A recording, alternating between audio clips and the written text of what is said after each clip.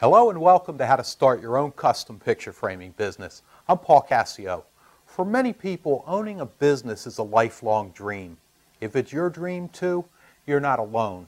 There are currently more than 12 million self-employed people in the United States, and that number is growing daily. For thousands of entrepreneurs, custom picture framing has provided an affordable and enjoyable path to fulfilling their dream with a business offering flexibility, variety, creativity, and prestige, as well as the potential for financial reward and career independence. If you're unhappy in a career that you find stressful or boring, chances are you'll find that custom framing is at the opposite end of the spectrum in each of these categories. It's a business where customers are almost always happy and deadlines are realistic. After all, there are very few emergency picture frames. It's a business where your talent, creativity, and professional opinions are valuable assets that are utilized and appreciated. In 1987, I started a picture framing business in the basement of my home. Since that time, I've opened 3 retail stores. And through my experience, I've found there are a lot of things to like about owning a custom picture framing business. I'd like to share some of the things I think you'll like too. First of all, custom framing is unique because it offers the potential for fun as well as profit. Few businesses are as enjoyable as custom framing, and with markups of as much as 500%, the profit picture can look good too. It's also one of the most flexible businesses you can find. For example, you can start your framing business part-time working from home as I did, or you can opt for the increased traffic and sales potential of a retail store or gallery. There are even framers who've put their business on wheels and bring their frame shop to their customers. There are many other market opportunities too, which you'll learn about later in this video.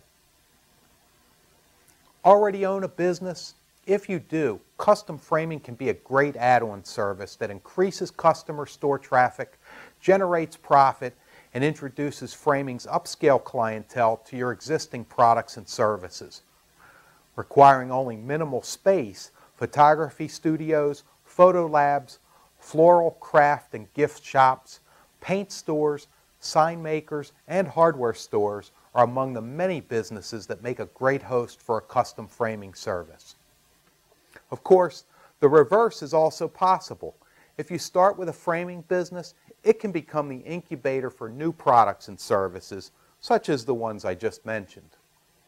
Now, once you've got your first store running smoothly, you could also choose to expand by adding satellite stores. Think of satellite stores as mini frame shops. Satellites are relatively cheap to open and operate because they need only minimal staff, equipment, and inventory. That's because a portion of their framing will be done at your flagship store. This provides loss control.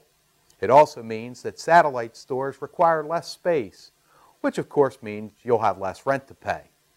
The satellite store concept has been employed for years by the dry cleaning industry, where one plant services numerous drop-off and pickup locations. When done well, it can be a great way to grow your business quickly and affordably. Many frame shops are owned and operated by partners, with one person handling sales and design, the other production. This makes it a business that's well suited for couples and friends. One of the keys to a successful partnership is to have clearly defined areas of responsibility and authority before you begin. This can help you avoid squabbles later on. Another thing I like about owning a custom framing business is the comfort of knowing that I'm in an industry that's dominated not by large corporations, but by independent small business owners just like me. It may surprise you to know that the majority of all custom frame shops are neither franchises nor chain stores, but are independently owned and operated. This makes custom picture framing one of the few industries dominated by small business. And you know what? It's likely to stay that way too, for a reason that's easy to understand.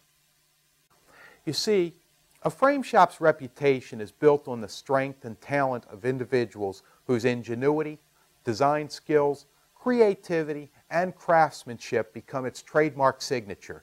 This makes it all but impossible for the cookie-cutter culture of chain stores to match the level of service, craftsmanship, and professional advice that you'll be able to offer. Now, you may be wondering what type of skills or prerequisite experience is needed to operate a framing business. You may have questions such as, do I need woodworking experience? How about an art background? Naturally, experience in these areas can be a plus, but it's in no way a necessity. For example, picture framing requires only the most basic of carpentry skills, and these can be easily learned. As for an art background, it can be helpful, but remember this, framers don't create the art, they enhance it. A good eye for what looks good and an ability to relate to your customers is far more important. Here are some questions you can ask yourself that will help you determine if you possess key skills and personal qualities that are important in picture framing. Are you a people person? Do you tend to enjoy hobbies that involve creativity, such as art, photography, cooking, woodworking, or crafts? Are you willing to work hard to achieve success? Would others describe you as detail-oriented? Do you enjoy creating things with your hands?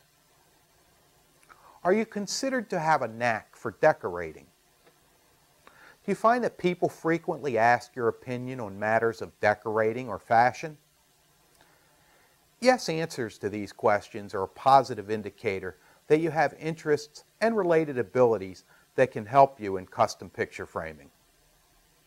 Of course, in addition to your natural talent, you'll also need to learn the skills and techniques of professional framing, and you'll need to practice in order to polish those skills and develop speed and confidence.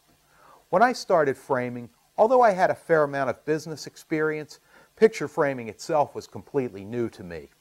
I was neither an artist nor a carpenter.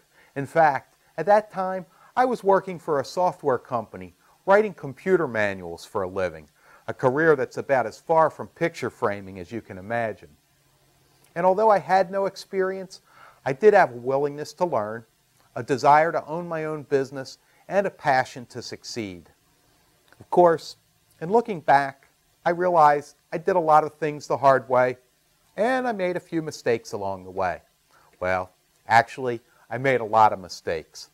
Some were minor, such as breaking glass.